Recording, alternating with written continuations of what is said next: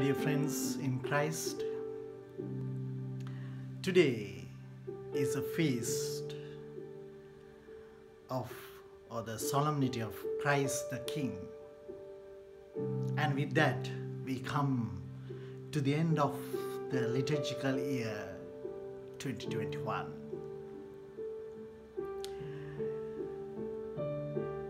As we come to the end of the liturgical year, the Church invites us to reflect and to believe that Christ is the King of the universe.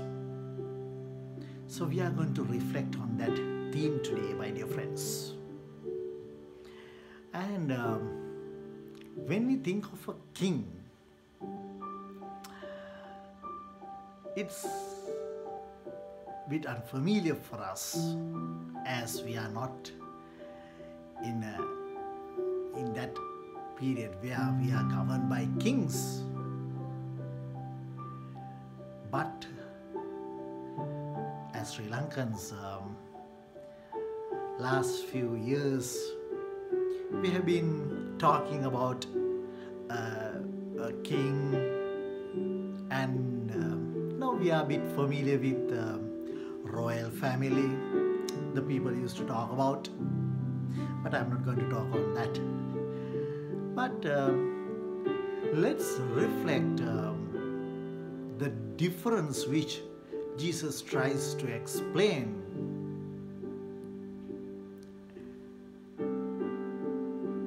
The Son of God, He was with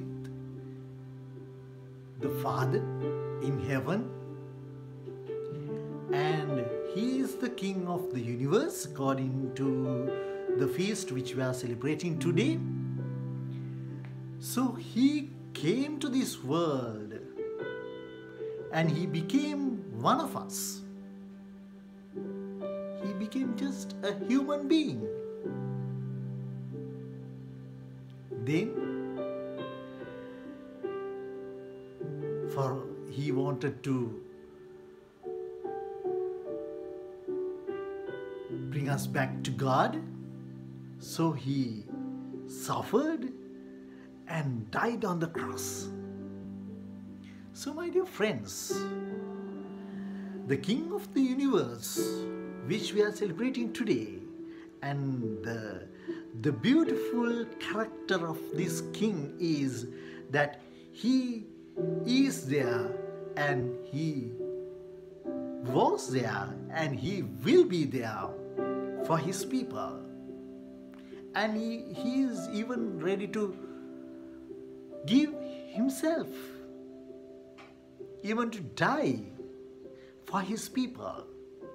A real king, when there's an attack for his country or for his nation, he will lead in front. That's the real quality of a king. Do we find those qualities in so-called kings? No.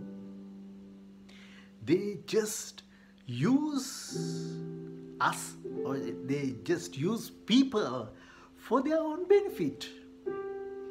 When they need, they use them. People are being used by these so-called kings, leaders. So dear friends, we are aware of various different tensions between these politics and religion in the many moral questions being debated in our times. So that's why in the year 1925, Pope Pius XI, he instituted the solemnity of Christ the King. That was just 3 years after Mussolini became Prime Minister of Italy in 1922. and his fascist government came to power. So Pius XI, the Pope, in his encyclical says, the feast of Christ, the King, referred to his earlier encyclical in which he mentioned the chief cause of the difficulties under which mankind was laboring, and we remember saying that these manifold evils in the world were due to the fact that the majority of men had thrust Jesus Christ and his holy law out of their lives. That these had no place either in private affairs or in politics. And we said further that as long as individuals and state refuse to submit to the rule of our Savior, there would be no really hopeful prospect of a lasting peace among nations. Men must look for peace of Christ in the kingdom of Christ. My dear friends, we find beautiful selections from our first reading and the second reading. First reading taken from the book of Daniel. It says, received dominion, glory and kingship. All peoples, nations and languages serve him. His dominion is an everlasting dominion that shall not be taken away. His kingship shall not be destroyed. So even the book of Revelation gives the same idea that he is the king. And in the gospel we find Jesus is in front of Pilate, and Pilate questions Jesus asking, are you a king? Jesus says, yes. But my kingdom is not here. I came to testify for the truth. So we are invited to testify for the truth. So whoever listens and whoever believes in truth listens to my voice. That's what Jesus says. So are we ready to have truth in our lives? My dear friends, if we have not been putting Jesus first in our lives, if Jesus is not our King, once again today, let us place Jesus first in our lives. As Pope Pius XI said, let Jesus reign in our minds, reign in our wills, reign in our hearts, and reign in our bodies. If we have been treating something or someone as king of our lives, we have seen that we have been slaves to different people, and even some great personalities serving some others, some just politicians as kings and leaders, just venerating them.